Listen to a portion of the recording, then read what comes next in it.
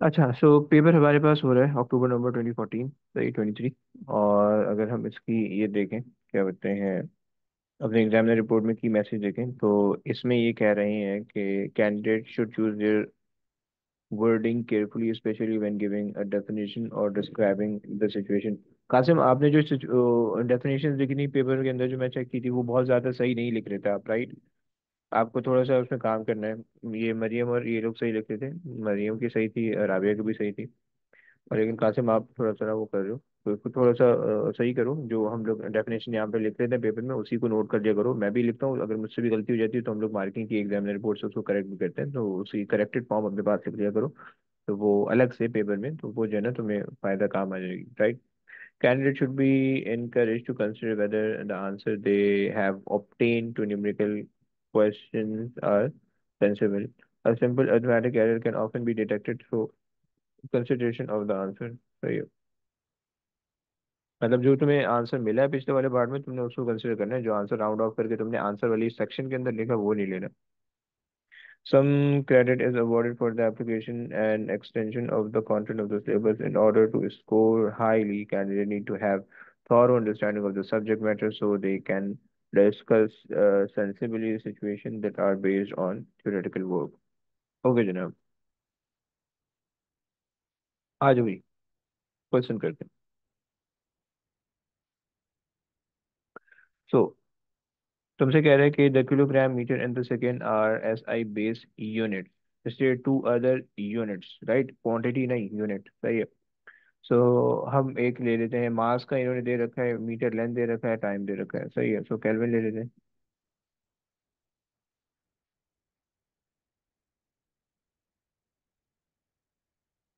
Kelvin आ गया, सही है। और हमारे पास एम्पेयर आ गया,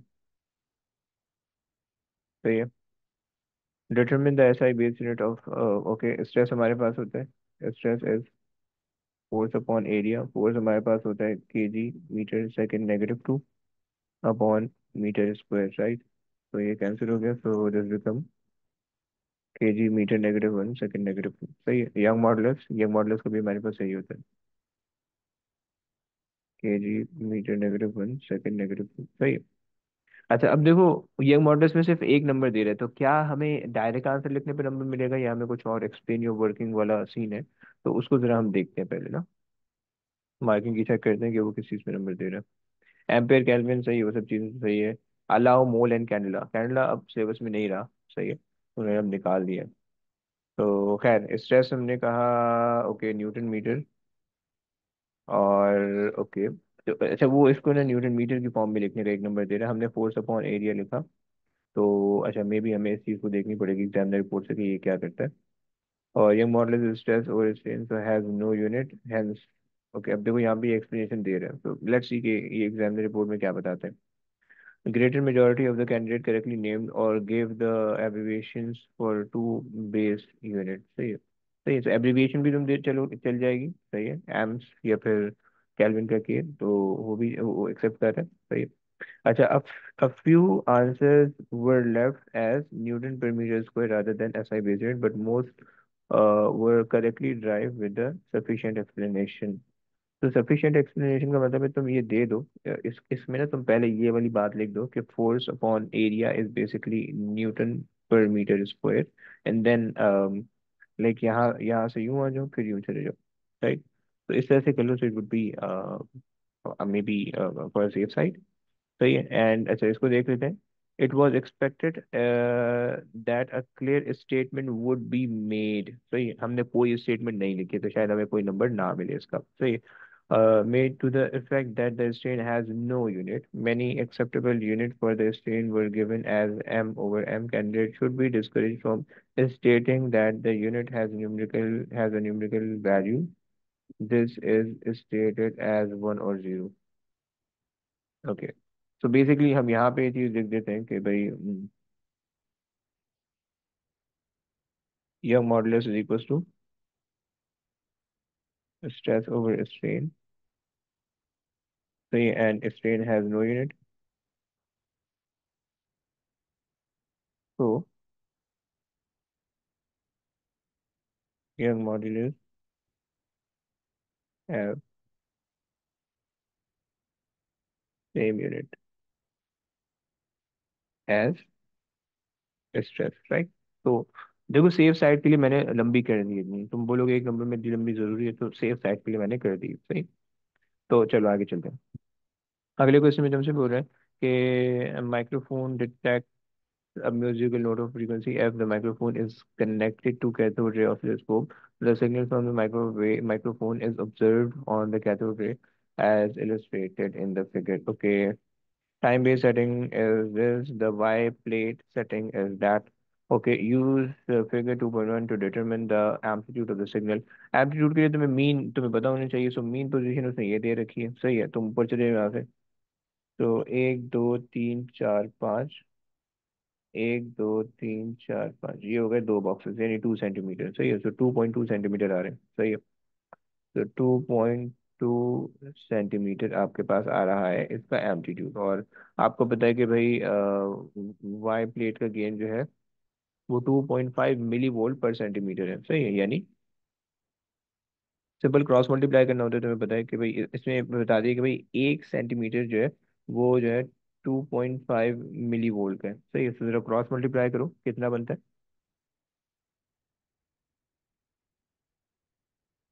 सर ये आपके पास 2.2 सेंटीमीटर कैसा है? मुन्ना ये रीड किया ना। देखो उसने ये बताया हुआ है कि this is 5 boxes, 1 2 3 4 5 boxes correspond to 1 centimetre, right. तो हमने देखा ये 1 सेंटीमीटर आ गया, तो ये 2 सेंटीमीटर एंड दिस इज 2.2, समझा भाई। जी। सही। तो हमने हमें हमें पता चल गया कि 2.2 सेंटीमीटर का हमारे पास सिग्नल आ रहा है, 2.2 सेंटीमीटर की के एम्पलीट्यूड वाला सिग्नल आ रहा है, right. And we know that from the Y plate gain setting, we know that कि 2.5 मिली वोल्ट पर सेंटीमीटर, यानी मिली वोल्ट का एक एक सेंटीमीटर 2.5 मिली वोल्ट का है, राइट। सो 2.2 कितने का होगा, सही। तो बच्चा निकाल रहे हैं। 5.5। 5.5, परफेक्ट। अच्छा, the frequency of the signal, 3 number दे रहा है। फ्रीक्वेंसी को तुम टाइम से एक्सेस कर सकते हो, राइट। सो सबसे पहले तो हम देख लेते हैं कि भाई हमारे पास कितनी नंबर ऑफ वेव्स हैं, तो या हम ये देख लेते हैं कि एक वेव कितने में आ रही है।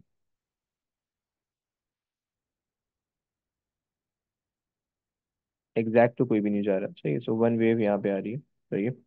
और ये आ रहा है तकरीबन 1 सेंटीमीटर, 2 सेंटीमीटर, 3 सेंटीमीटर, 3.2 4 6 8, सही है। सो 3.8 सेंटीमीटर की आ रही है, राइट। तो हमने कहा कि भाई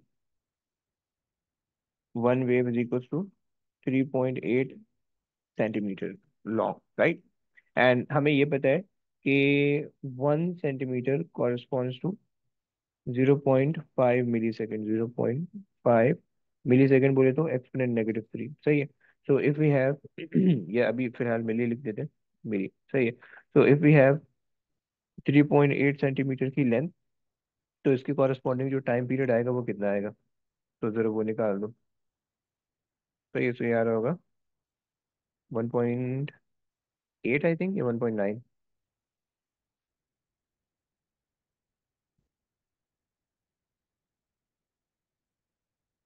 ऐसे ही आ रहे हैं ना। Anybody calculating. 1.9। शिक्षा 1.9। 1.9 मिली सेकेंड की का टाइम पीरियड आ रहा है। फ्रीक्वेंसी के लिए आप क्या कर। Still to power -3। हाँ जी, हाँ वो मिली सेकेंड अब यहाँ पे लगा देते हैं ना। तो 1.9 एक्सपोनेंट -3, ठीक। ये मिली सेकेंड है, मीटर पर सेकेंड मत पढ़ लेना प्लीज। सही है, बता दो कितना आ रहा है। 50 48 50 के आसपास आ रहा होगा, या 500 मे बी। 526। 526, ओके। 530 ले लेते हैं। 530। सारे बच्चों समझ रहे हो ना। अच्छा जनाब आगे आ जाओ। अच्छा, सो अगले पार्ट में तुमसे कह रहे हैं कि the actual uncertainty in F caused by the reading on the C R O. Okay, actual uncertainty C R O, देखो इस डेटा पे हमें टाइम बताएगा, सो इस डेटा पे हमें फ्रीक्वेंसी नहीं बता सकता। तो हम पहले तो ये कह देते हैं कि भाई हमारे पास percentage uncertainty in the time period is equals to the percentage uncertainty in the frequency, right. पहले तो ये चीज़ हो गई। अच्छा जनाब, अब पहले तो फड्डा कर लेते हैं percentage uncertainty in time period पे, सही है। अगर हम परसेंटेज अनसर्टेनिटी निकालें टाइम पीरियड में, सो हम कहते हैं कि भाई टाइम पीरियड में हमें पता है कि भाई अच्छा, एब्सोल्यूट अनसर्टेनिटी टाइम पीरियड की परसेंटेज अनसर्टेनिटी किस तरह से आएगी? वो हमारे पास आएगी absolute uncertainty in time period divide by the time period into 100। सही है। एक तो आप ये काम कर सकते हो, सही है। टाइम पीरियड हम निकाल चुके हैं 0.1.9 मिली सेकंड का, या तो आप उसी चीज़ को यूज़ कर लो, या फिर आप जो है ना बॉक्सेस की टर्म में ले लो, कन्वर्जन ना करो बार बार, राइट। आपको पता है कि भाई लीस्ट काउंट की वजह से एरर जनरेट होगा, सही है। ये अगर आप इसका देखो, 0.2 का जो एक छोटा बॉक्स है, उससे छोटा आप इस स्केल पे रीड नहीं कर सकते हो, तो इसका मतलब है 0.2 से छोटा आपके पास एरर है। बेसिकली क्या होता है कि लीस्ट काउंट को हम आधा कर देते हैं, तो वो हमारे पास एरर बन जाता है। 0.1 का एरर होगा इस साइड से, मतलब जहाँ पे भी दो साइड से रीड करोगे, स्टार्टिंग में एरर होगा 0.1 का, और एंडिंग में एरर होगा, मतलब अगर आपकी वेव स्टार्ट हो रही है यहाँ से, तो यहाँ पे एरर होगा थोड़ा सा, यहाँ पे एरर होगा थोड़ा सा, सही। वो दोनों ऐड अप होकर 0.2 हो रहे हैं, सही। तो हमारे सिलेबस में ये फिलहाल एक्सेप्टेबल होता है कि आप 0.1 का लो या 0.2 का लो, दोनों चलते हैं, राइट। हम 0.2 का एरर ले रहे थे। ये 0.2 box is the least count, right? And total boxes for one wave या for a time period is 3.8, right? जो कि ये आ रही है इधर पे, राइट। इंटू 100 अगर हम करें, हमारे पास ये बन जाएगा 3.8 इंटू 100, सही है। I am getting percentage uncertainty in T as 5.26, right. अगर हम उस परसेंटेज अनसर्टेनिटी को यहाँ पे लिख दें, तो इसका मतलब है परसेंटेज अनसर्टेनिटी एफ के अंदर भी 5.26 की हो जाएगी, सही है। और आपको फिर फॉर्मूला पता है कि भाई percentage uncertainty in F will be equal to the absolute uncertainty in F divided by F into 100, सही है। सो अगर हम यहाँ पे लिख लें इसको, हमारे पास परसेंटेज अनसर्टेनिटी आ रही है 5.26, सही है। और ये आ रही है 526 divided by 100 into delta is equal to delta F, right.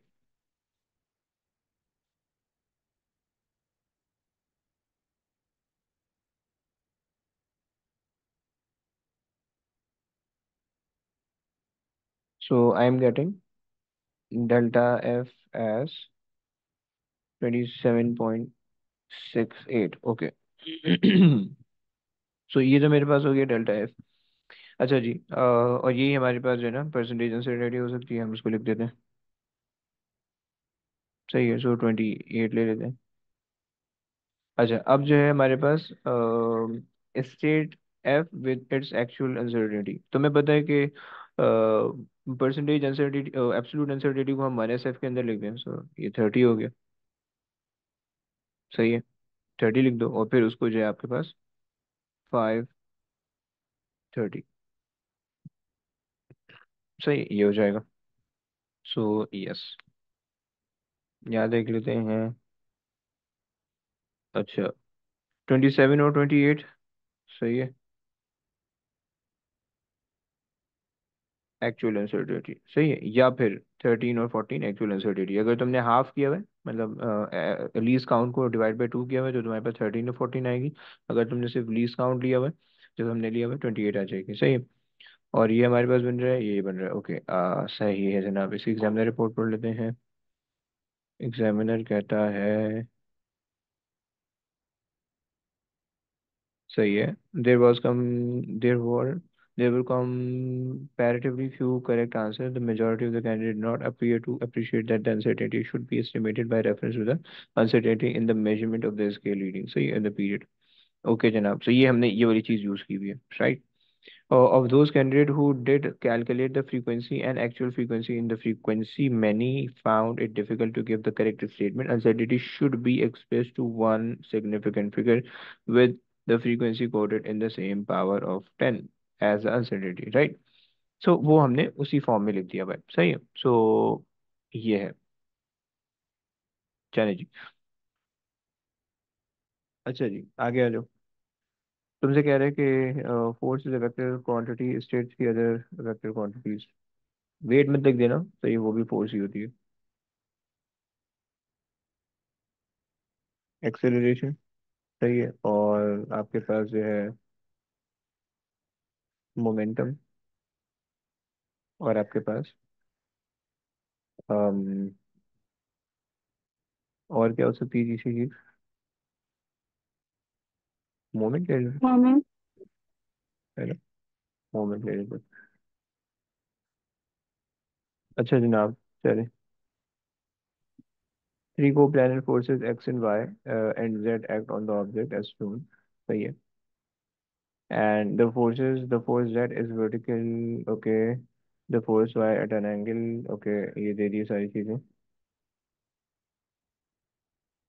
The force Z is kept constant 70 Newton, okay. In this experiment, the magnitude of the force X is varied. The magnitude and the direction of force Y are adjusted so that the object remain in equilibrium, okay. Equilibrium का मतलब है कि object की resultant force zero आ रही है आपके पास, right. और ये उसने एक अदर ग्राफ बना के दे दिए, सही है। आगे चलते हैं। Use the figure 3.2 to estimate the magnitude of Y for x is zero. तो इसको थोड़ा सा ना एक्स्ट्रापोलेट कर लो, सही है। तो जब एक्स आपके पास जीरो होगा तो वाई आपके पास 70 आ रहा है, सही है। तो जब आपने एक्स को जीरो रखा हुआ होगा इसका मतलब है कि कोई यहाँ से फोर्स नहीं लगा रही है, वाई आपने वाई फिर इधर लग रहा होगा, सही है। वाई आपने एंगल को इंक्रीज करके वाई यहाँ पे लगाया होगा, सही। तो अप्रोक्सीमेटली 70 आ रहा होगा, सही। अच्छा जनाब, state and explain the value of theta for x equals to zero. State and explain the value of theta for x, अच्छा ओके। तो थीटा हमारे पास जो है, अब आप देख पा रहे हो, ये मैंने बता ही दिया कि जब x जीरो होगा तो z नीचे लग रहा है 70 पे, तो इक्विलिब्रियम पे रखने के लिए y को एग्जैक्टली इसके ऑपोजिट डायरेक्शन में लगना होगा, राइट। तो वो उसकी वैल्यू, थीटा की वैल्यू 90 होनी चाहिए। तो हमने लिख दिया कि भाई थीटा शुड बी 90, सही है। ये स्टेटमेंट हो गई। एक्सप्लेनेशन क्या देंगे कि भाई, एक्सप्लेनेशन हम ये दे देते हैं कि भाई हमारे पास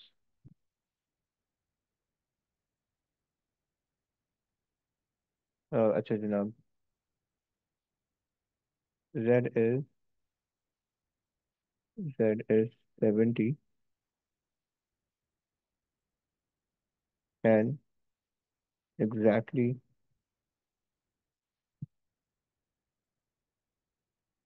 downward, so to make to keep the forces in equilibrium, mm, y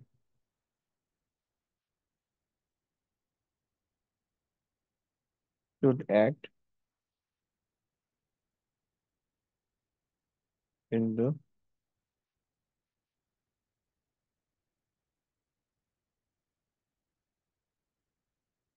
opposite direction, right।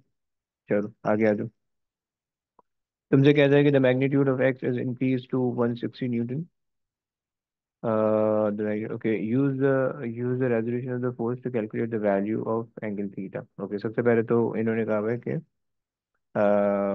160 Newton है x, okay.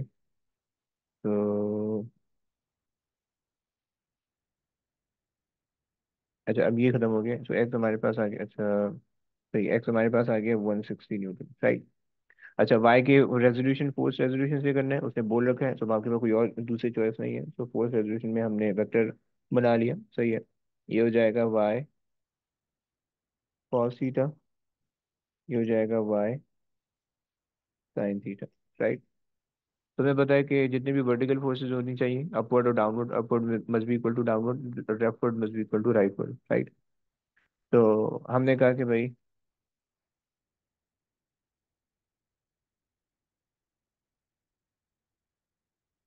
At equilibrium all upward forces must be equal to downward forces, right. तो upward force में हमारे पास एक आ रही थी y sine theta is equal to 70 downward force आ गई, सही है। और leftward forces must be equal to rightward forces, सही। तो y cos theta is equal to 160, right. अच्छा, या तो दोनों को डिवाइड कर दो या y को y में सब्स्टिट्यूट कर दो, सही है। तो आपके पास क्या बन जाएगा, tan theta is equal to 70/160, right. ये कैंसिल कर दो, थीटा की वैल्यू निकल आएगी tan इनवर्स 7/16।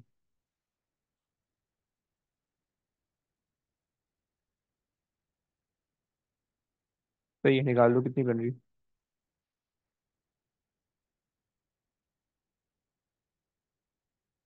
23.6। 23.24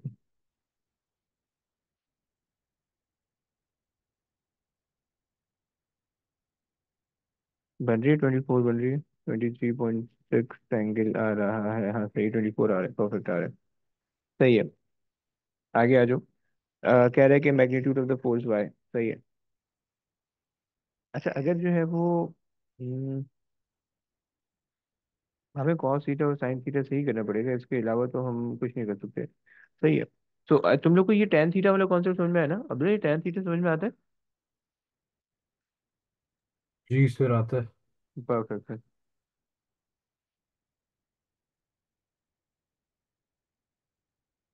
तो the magnitude of the force Y हमारे पास है, वो अब हम निकाल लेते हैं। पीछे वाली इक्वेशन में किसी भी चीज़ को सब्स्टिट्यूट कर लेते हैं, ये वाली पिक कर लेते हैं। तो ये Y sine theta is equal to 70, सही है। तो वाई साइन हमें पता है 23.6 है।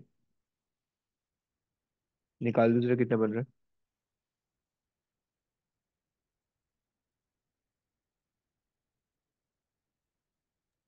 175। 175। परफेक्ट। तो 180 ले लेते हैं, 175 ले लेते हैं, काम चल जाएगा मेरे ख्याल से। 171, ओके सही है, सारे एक्सेप्ट कर रहे हैं। Okay, so the angle theta decrease as x increase. Angle theta decrease हो रहा है जैसे जैसे एक्स होना increase. Explain why the object can not be in equilibrium for theta equals to zero. अच्छा, तो जब थीटा इक्वल्स टू जीरो हो जाएगा, तो इसका मतलब है कि वर्टिकल फोर्स अनबैलेंस रह जाएगी और हॉरिजॉन्टल फोर्स बैलेंस रहेगी उसकी वजह से। सही है।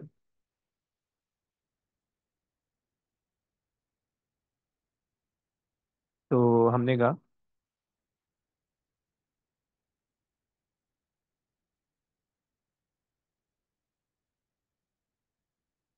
कि भाई हमारे पास at theta equals to zero horizontal forces balance out but that remain unbalance. सही है। तो it accelerate in vertical direction. सही है। इसकी मार्किंग की तो हमें समझ में आ जानी चाहिए।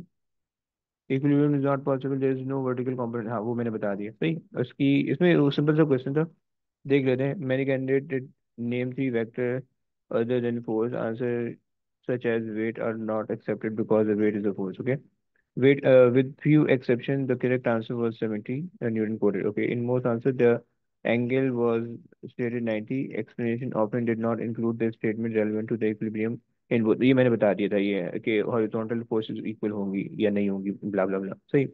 both part of the calculation were completed successfully by most of the candidates who appreciate that the configuration of the forces. A small number use an incorrect trigonometric function for the angle। Okay, सही।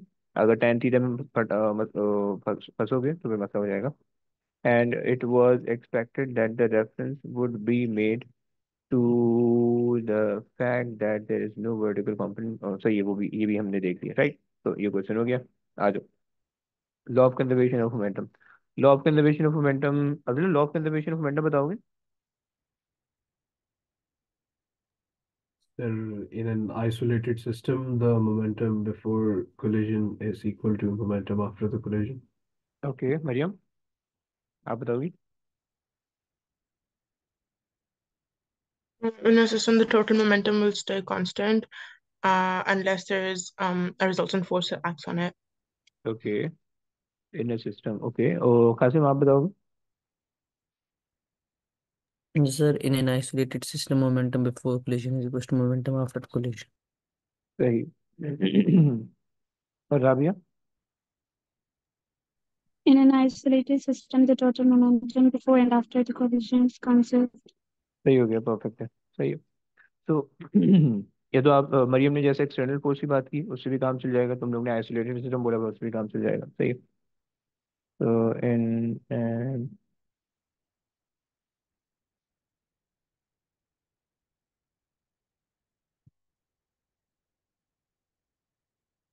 Total momentum before and after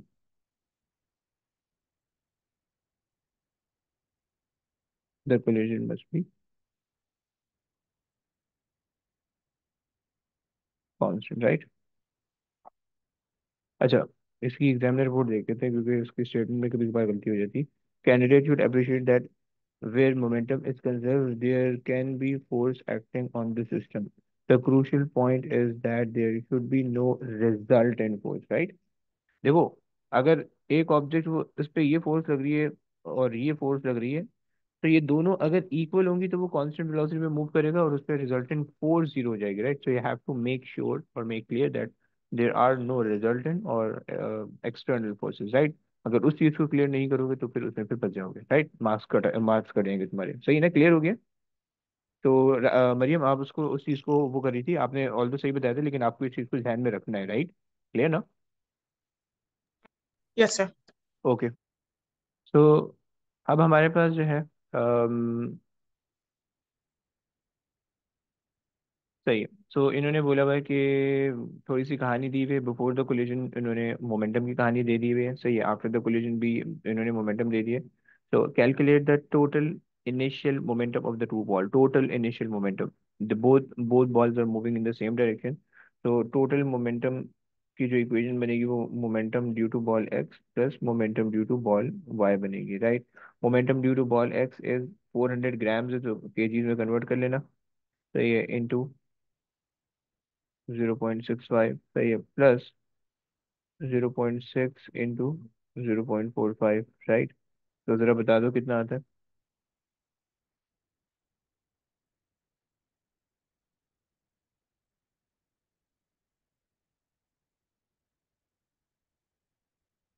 0.53. 0.53, सही है। अच्छा जनाब, अच्छा शायद एक number इसमें इसको एक्सपैंड करने के भी हो, M mass of the x and the velocity of x plus mass of the Y times the velocity of Y. शायद देखते हैं इसके मार्किंग की, चेक करेंगे इसके अंदर रिपोर्ट क्या कहती है। द वेलोसिटी वी कोई, अच्छा ओके, ये वेलोसिटी अननोन है, सही है। तो तुम बता दो कि भाई momentum before the collision must be equal to momentum after the collision, सही है। तो summation of the momentum before the collision is equals to the summation of all the momentum of the particle after the collision। तो ये before the collision हमारे पास आ चुका है 0.53, after the collision हमारे पास आ जाएगा 0.4 times 0.41 plus 0.6 times B, right? तो minus कर दो, 0.53 minus 0.4 into 0.41 divided by 0.6 is equals to b। yes,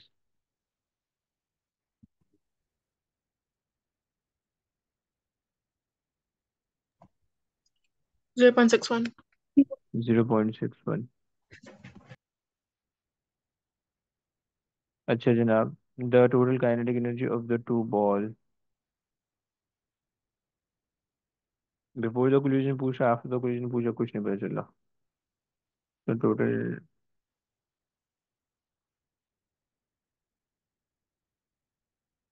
total का फिर हम चेंज निकाल के देख लेते हैं कि भाई टोटल काइनेटिक एनर्जी हमारे पास, अल्लाह अकबर, एक मिनट, द टोटल का, अच्छा sorry, the total initial kinetic energy, sorry sorry sorry. तो initial total initial kinetic energy का मतलब है कि आपके पास है ना total kinetic energy of the ball x plus kinetic energy of the ball Y. सही हो गया। तो हाफ मास हमारे पास है, ए का 0.4 है, और इसका जो वेलोसिटी थी वो कितनी थी, 0.65, 0.65 का स्क्वायर। तो ये प्लस दूसरे का है हाफ इंटू 0.6 इंटू इसकी वेलोसिटी है 0.45, 0.45। सही है। कितना बनता है? 0.145, 0.148, 0.15 ले लेते हैं। 5252 है, 14525। 145, ओके, सो 115 ही कर लेते हैं। Explain how you could check whether the collision is elastic. I, okay, हम फाइनल काइनेटिक एनर्जी निकाल के उसको इक्वेट कर लेंगे। सही है।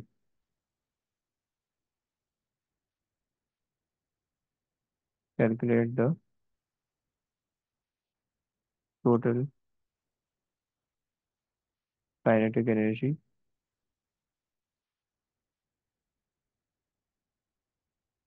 After the collision and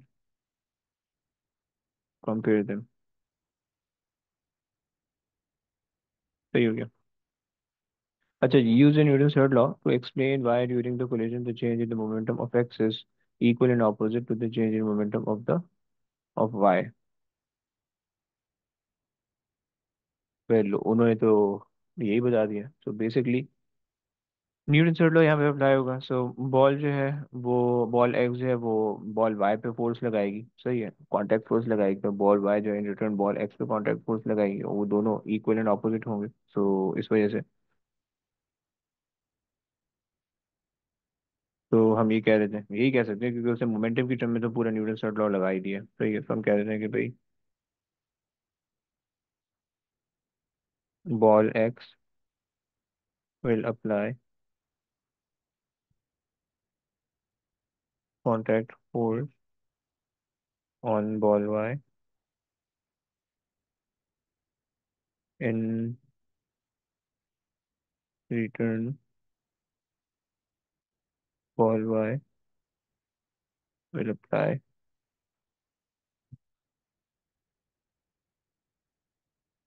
equal okay, force of equal magnitude and opposite direction on ball x। सही है, for the same time। तो ये पूरी न्यूटन थर्ड लॉ होगी। अच्छा जनाब, चलो इसकी चेक कर लेते हैं। ये तो सही आ रहा होगा। उसने कहा check the relative speed, okay, total final kinetic energy equal to the total final initial kinetic energy. अच्छा, कंपेयर के बजाय हम लिख देते हैं। उसने कहा एक्सप्लेन हाउ। तो हम कह सकते हैं कि calculate the total kinetic energy after the collision and that must be equal to,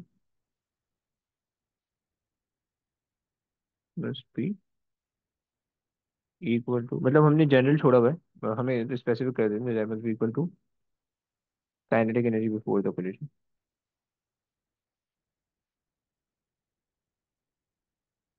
सही हो गया, आगे आ जाओ।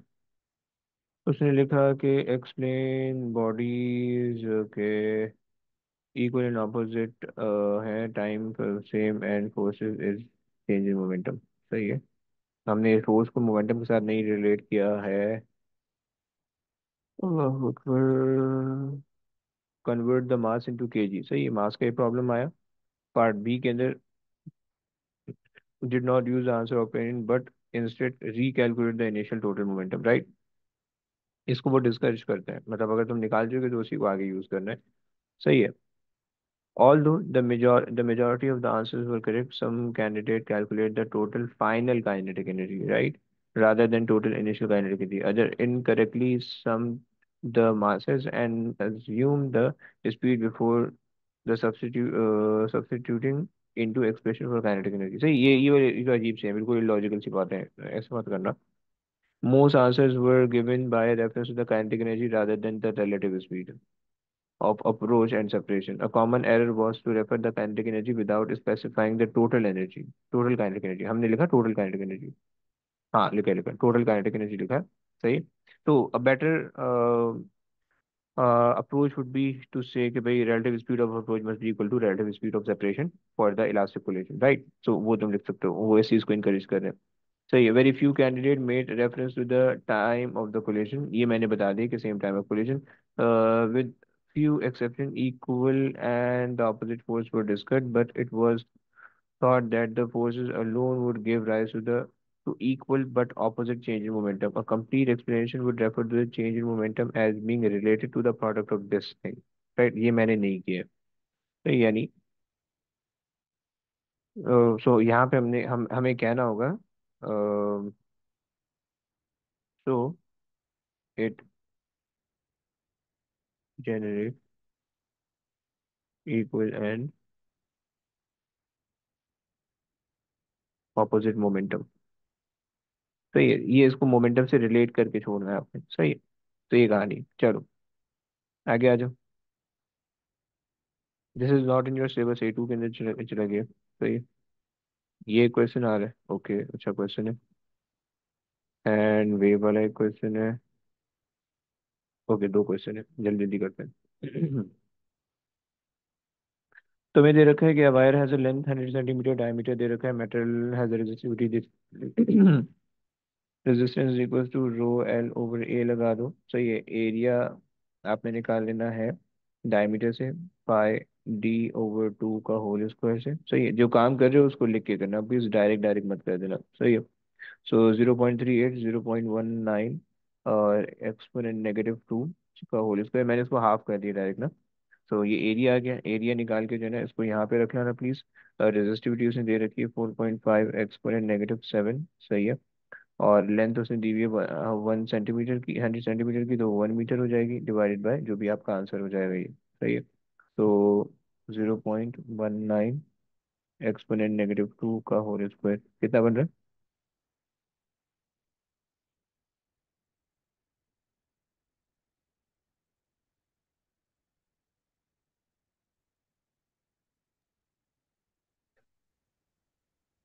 यस 4 आ रहा है।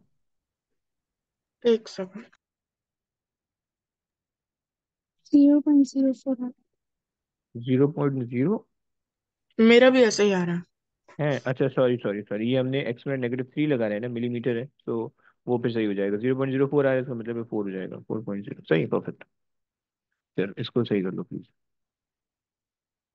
अच्छा जनाब, उसके बाद जो है ना तुम्हें दिया हुआ है the end B and D of the wire is in A R connected to a cell x.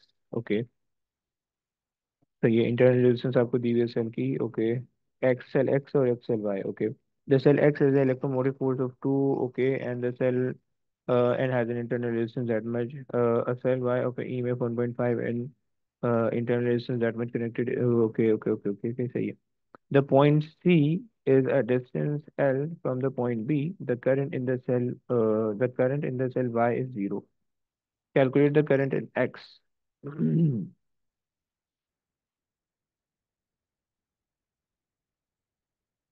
तो हमें रेजिस्टेंस, अच्छा करंट इन Y 0 है, तो इसका मतलब है, देखो current the current in the cell Y is zero. इसका मतलब समझना, इसका मतलब ये है कि यहाँ पे कोई करंट नहीं गुजर रहा है, इधर कोई करंट नहीं चल रहा है, राइट। इधर कोई करंट ना चलने का मतलब ये है कि बैटरी ने, ये वाली बैटरी ने यहाँ से करंट जनरेट करना था यूं, ये वाली बैटरी ने यहाँ से करंट जनरेट करना था यूं। सही है।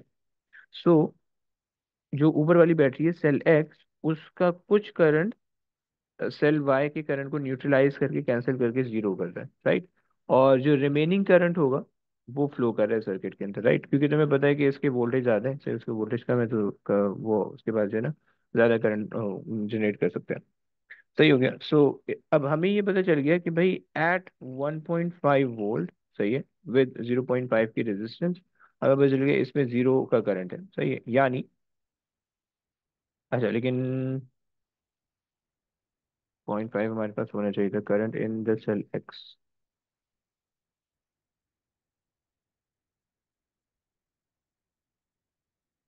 अच्छा, क्या उसने सी की रेजिस्टेंस दी हुई है? नहीं, सी की लेंथ तो फिर वो लेंथ आगे निकलवाएगा कहीं पे जाके। अच्छा जी, रेजिस्टेंस नहीं दी हुई, तो फिर हम और क्या कर सकते हैं?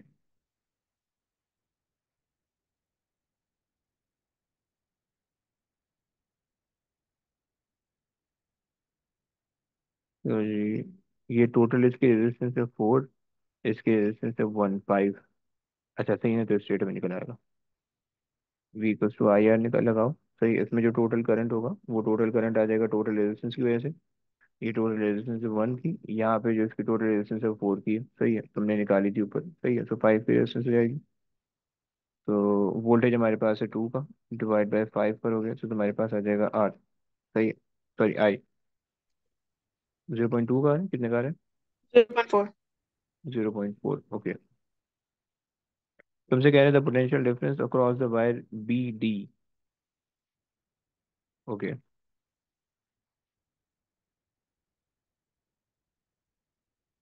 सही जनाब। तो अब अगर हमने पोटेंशियल डिफरेंस निकालना है,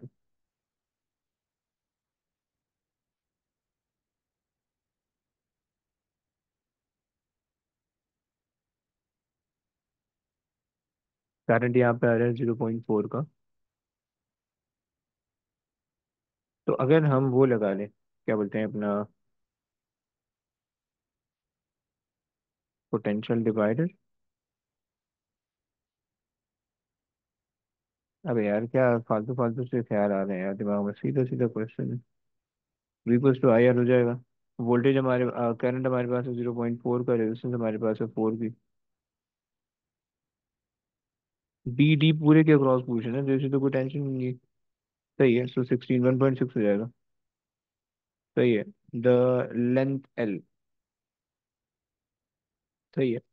सो टोटल जो वायर है, बी डी की जो लेंथ है, उसके कॉरेस्पॉन्डिंग जो वोल्टेज आ रहा है वो आ रहा है 1.6 का। सही है।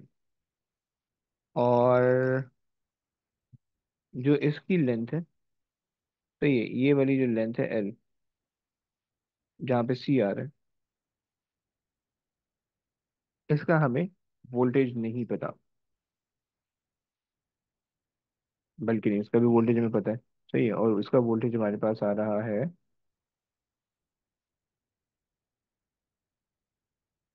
1.5 का। सही है, क्योंकि 1.5 का वोल्टेज जब इधर होगा, तो इसके कॉरेस्पॉन्डिंग इतना ही वोल्टेज जब 1.5 आप जनरेट करोगे तो आपके पास करंट जीरो होगा, राइट। तो इस करंट जीरो होने का ये मतलब है कि आपके पास जो है, ये जो जितना आपने बैटरी लगाई हुई है उतना ही वोल्टेज आपके पास इस सेक्शन के अंदर, जो भी आपने लेंथ एडजस्ट की है, तो ये पूरी लेंथ पे नहीं आएगा, ये इस एडजस्ट लेंथ पे जो है ना, आपके पास 1.5 का वोल्टेज ड्रॉप होगा। सही है। तो अगर हमें पता चल गया कि भाई यहाँ पे 1.5 का वोल्टेज है, सही है, तो वी आउट वाला फॉर्मूला लगा देते हैं, we out is equal to, अब जो R1/R1 प्लस R2 हो जाता है, R1 अब L की फॉर्म में अगर लिख लो, तो L हमारे पास आ जाएगा जो डिस्टेंस है BD का। सही है, यानी BC का, बेसिकली BC का, divided by total length BD into 100। सही, ये फॉर्म, सॉरी, इंटू VN। सही, ये फॉर्मूला हो गया।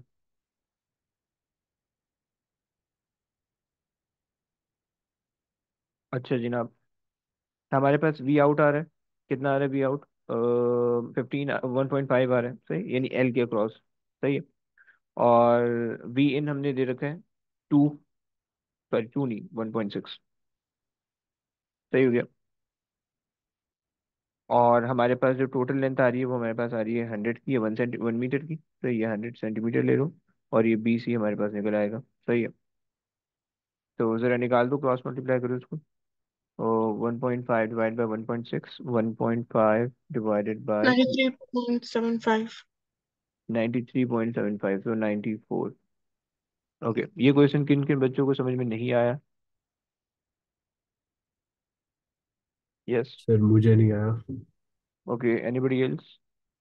मुझे भी समझ नहीं गया। आया। नहीं आया। ओके, चलो मरियम आपको आया? काइंड ऑफ या। ओके, देखो सीन ये है कि ये वाले दो पार्ट तो आसान थे। सही, उसमें वी कुछ आई आर, वी कुछ आई आर लग रहा था। तो यहाँ पे जब उसने बोला है कि the current in the cell Y is zero, बस ये चीज आपने पकड़नी। इसका क्या मतलब है वो समझना है। Current in the cell Y is zero तब होगा कि जब सेल वाई यहाँ से यहाँ पे आपको उतना करंट जनरेट करके देगा जितना सेल एक्स यहाँ से यहाँ पे कुछ प्रोपोर्शन में करंट दे रहा है। सही है। तो ये यहाँ पे तब जाके जो है ना आपका, जो आप कह लो कि करंट इन सेल वाई होगा वो जीरो हो जाएगा। सही है। तो अब हमारे पास इस इस कहानी के अंदर हमारे पास ये है कि भाई ये जो इन्होंने बैटरी लगा रखी है 1.5 वोल्ट की, तो ये 1.5 वोल्ट पूरा का पूरा यहाँ पे आ रहा होगा। सही है। और उस वजह से इनका करंट ब्लॉक हो गया, और हमें पता चला कि भाई पूरी जो लेंथ है उस पूरी लेंथ के कॉरस्पॉन्डिंग जो वोल्टेज है वो हमें पता है 1.6 का है। सही है। पूरी बैटरी में नहीं ले सकते क्योंकि हमारे पास इंटरनल रेजिस्टेंस भी, तो वहाँ पे कोई ड्रॉप हो रहा होगा। सही, इंटरनल रेजिस्टेंस पे 0.8 ड्रॉप हो रहा है, राइट, क्योंकि नहीं 1.6 आ रहे हैं ना, तो 0.4 ऊपर ड्रॉप हो रहा है। सही है। तो यहाँ पे हमारे पास इस तरह से आ रहा है। सही है। सो जो भी टोटल वोल्टेज ड्रॉप हो रहा है टोटल लेंथ पे, हमें वो पता चल गया। और फिर हमें ये पता है जो वोल्टेज बी सी पे ड्रॉप हो रहा है हमें वो पता चल गया। तो लेंथ बी सी की अननोन थी, तो हमने क्रॉस मल्टीप्लाई करके उसको निकाल लिया। राइट बच्चों, समझो। जी सर। बी डी की जो लेंथ थी उस पे जो वोल्टेज आ रहा था वो 1.6 का आ रहा था, राइट, और बी डी की लेंथ 100 सेंटीमीटर है। सही है। और जो बी सी की लेंथ है जिसको हमने एल कहा, उससे कॉरस्पॉन्डिंग 1.5 का वोल्टेज आ रहा था, और वो हमें कैसे पता चला? करंट के जीरो होने से पता चला कि बैटरी जो नीचे लगा रखी है उसकी वजह से करंट जीरो हो रहा है, राइट। तो उससे हमें पता चला, और फिर हमने क्रॉस मल्टीप्लाई किया तो हमारे पास 94 आया। राइट, क्लियर हुआ? जी जी सर। सर। अच्छा जनाब, आगे आ जाओ। The connection at C is moved so that L increase. Explain why the EMF of the cell Y is less than its terminal potential.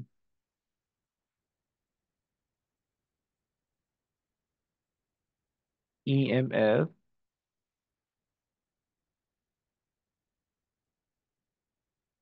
एक मिनट क्या कहा थी? Explain why the EMF of the cell Y is less than its terminal potential difference. Terminal potential difference यहाँ पे आ रहा होगा। सही है, ये जो पॉइंट है आपके पास इधर आ रहा होगा, टर्मिनल पोटेंशियल डिफरेंस। और EMF of the battery is less than the terminal potential difference, क्योंकि जब यहाँ पे कोई जो वोल्टेज आ रहे होंगे उसमें से कुछ ना कुछ आपके पास इंटरनल रेजिस्टेंस में लॉस हो रहे होंगे, तो आपको वो चीज़ कम कम होकर मिल रही होगी, राइट। तो हम कह सकते हैं due to internal resistance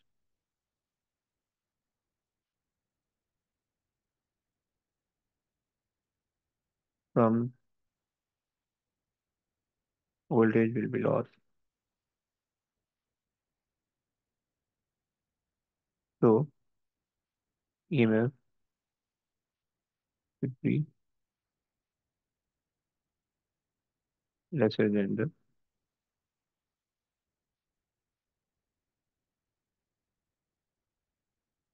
terminal PD. सही है।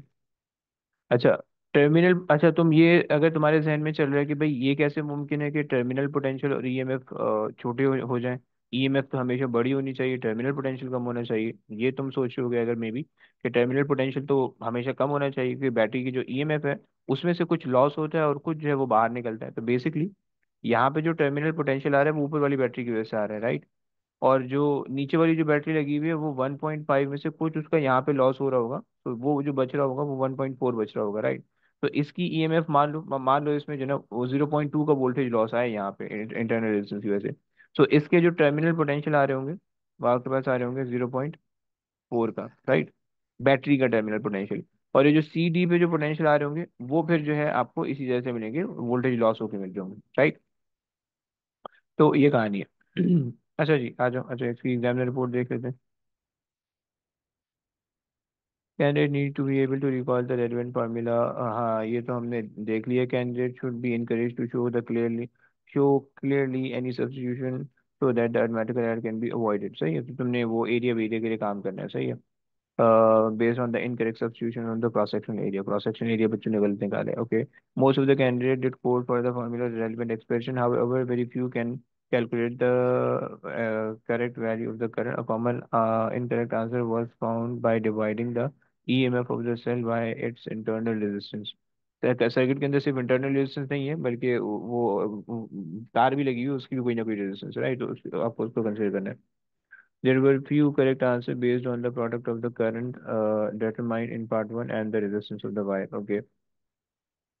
For a sensible answer to be obtained, the PD across the wire must be greater than the EMF of the cell Y. Frequently, this was not the case and led to unphysical value of L. Okay. Question discounted. मतलब इसमें कोई part गलत गलत हो गया होगा शायद, इस वजह से उन्होंने फिर इसके मार्क कंपनसेट किए होंगे, सही है। आगे आ जाओ भाई। Explain what is meant by the term progressive wave. What is meant by the progressive transverse wave. सही है। प्रोग्रेसिव, तुम्हें पता है कि एनर्जी ट्रांसफर को हम कहते हैं, सही है। और ट्रांसफर्स के अंदर हमारे पास पार्टिकल की ऑसिलेशन की बात करते हैं, सही है, इसको हम कहते हैं प्रोग्रेसिव वेव के अंदर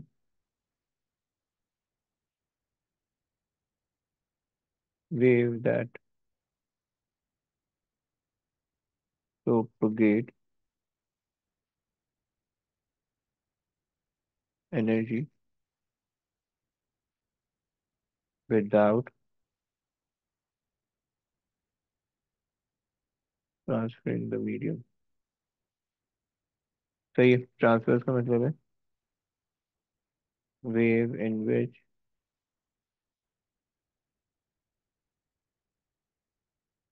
particle oscillate perpendicular to the direction of propagation. सही हो गया। उसके बाद आ जाओ फ्रीक्वेंसी पे। Number of oscillation per unit time. तो ये तीन डेफिनेशन होगी, इन तीनों को जल्दी से चेक कर लेते फिर आगे चलेंगे। Energy move propagate from one place to another place without bulk movement of medium. Okay. Transfers of the particle vibrator. Okay. जो तुमसे कह रहे हैं कि many candidate reference was made to the energy transfer with when describing the transverse wave. Candidate should be advised to refer not to only the direction of the vibration of the particle but also the direction of the travel. सही है। तो यानी हमने जो लिखा है ना, wave in which the particle oscillate perpendicular to the direction of propagation, सही है। ये यानी पार्टिकल की ऑसिलेशन और एनर्जी की ऑसिलेशन, दो एनर्जी की मोशन, एनर्जी का मूवमेंट दोनों बताने हैं आपने, सही हो गया। अच्छा जनाब, उसके बाद हमारे पास क्या है। So okay, it was not sufficient to refer the direction of the wave. Okay, direction of propagation कह दो, डायरेक्शन ऑफ एनर्जी ट्रांसफर कह दो। Reference should be made to the number of oscillation per unit time. सही है। In some cases, the ratio was not made clear or the definition was given in term of the second. सही। Per unit time लिख दोगे, number of oscillation पर second ना लिखो, per unit time लिख दो, ज़्यादा बेहतर है, उसको वो क्रेडिट दे रहे हैं, सही है। अच्छा जनाब, आगे आ जाओ। The variation of time transfer भी आपको बता दिए। 5 points are level. State any 2 points having the phase difference of zero. Zero बोले तो दे आर इन फेज, सही है। सो इन फेज आपके पास है पी और T. P and T, they are actually one wavelength apart. I zero का having zero phase difference, मतलब 360 degrees पे, सही है, तो वो जीरो का फेज डिफरेंस हो जाएगा। ऑल दो पी पी पे जीरो का फेज डिफरेंस होगा, लेकिन जाहिर ही बात है अगर आप उसको एक और वेव कंसिडर कर लो तो जीरो का फेज डिफरेंस आ जाएगा, सही। 270 मतलब थ्री क्वार्टर आपके पास है, तो पी और क्यू में 90 का होगा, पी और आर में 180 का होगा, पी और एस में आपके पास जाएगा पी एंड एस, सही है। या अगर क्यू से ले रहे हो तो क्यू और टी के अंदर हो जाएगा, सही है। तो इस तरह से आप ले सकते हो, सही है। क्यू एंड टी, सही है। अच्छा जनाब, तुमसे कहता है तुमसे ये कहता है कि the frequency of the wave is 15 hertz, calculate the speed of the wave, सही है। वेवलेंथ तुमने यहाँ से निकाल ली, तो वो तुम्हारे पास आ रही 1.2 सेंटीमीटर, सही है। ये आ रही है 1.2 सेंटीमीटर, ये वेवलेंथ आ रही है। तो v equals to F lambda लगाओ, सही है। 15 इंटू 1.2, 1.2 सेंटीमीटर, निकाल दो कितनी आ रही।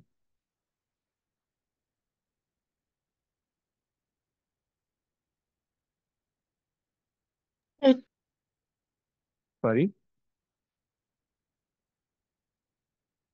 0.18. 0.18, ओके। एंड हो गया, अरे एंड हो गया, बेहतरीन हो गया, आखिरी पार्ट है, आखिरी पार्ट है। So two wave of the same frequency having the amplitude of 1.4 and 2.1 centimeter, the intensity of the wave one, और ये तो बहुत सिंपल सा है, इंटेंसिटी का रिलेशन बता देना पहले, फिर उसके बाद लिख देना। सो दोनों के बेसिकली तुमने एम्पलीट्यूड लेने, सो 1.4 का स्क्वायर कर दो डिवाइडेड बाय 2.1 का स्क्वायर कर दो, सही है। कितना आ रहा है?